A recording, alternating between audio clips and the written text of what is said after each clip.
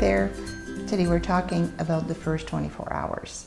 So for the first 24 hours, you will still be in the hospital, and the baby will be actually staying with you in your room and sleeping, of course, in a cot right next to your bed. So you'll feel really safe and really secure. So this is really an important moment to adapt to your baby and develop also your parental abilities and trust yourself that you're very capable of looking after your newborn. So the first 24 hours, what to expect.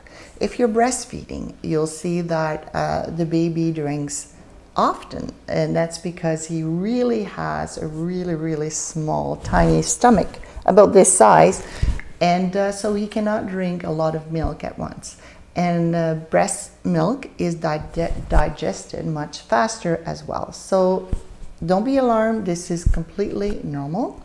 The colostrum, like I mentioned earlier, is the first milk, very rich in antibodies and very rich in nutrients. So even if he only has a little bit, because the mother's milk didn't come in yet, it will take anywhere from 3 to 5 days. So the first part of breastfeeding, that first milk, is highly rich, so don't worry if you don't have a whole lot.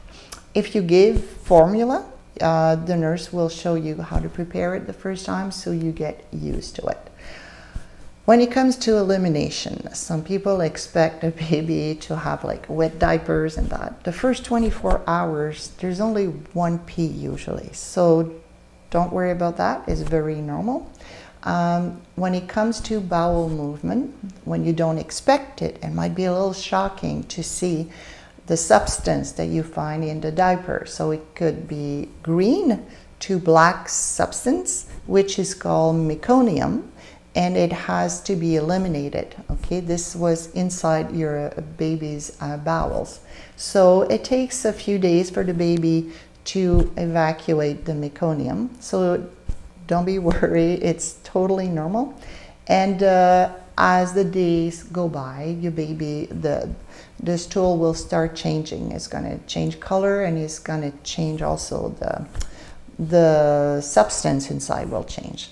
So the first few days, the baby will have 1 to 2 bowel movement. So this is, again, totally normal. When it comes to bathing your baby, so the first day, no bath, okay? You can wash your baby's face, but there won't be a bath. There's always a demonstration by the nurse of how to wash your baby, how to take care of the umbilical cord as well. That will take usually 10 days before it falls off completely, to 2 weeks. So what to do and what not to do, we don't recommend that you put any alcohol or any ointment on it. You really just wash it with water and make sure it's dry. That's all that needs to be done. New moms also undergo changes in the first 24 hours. During those first hours, you may experience still more pain because the uterus needs to contract to make sure you don't bleed too much, there's no hemorrhage. So you will experience those contractions and the uterus to make sure that the bleeding stops. And for that reason, sometimes the doctor will prescribe some painkillers.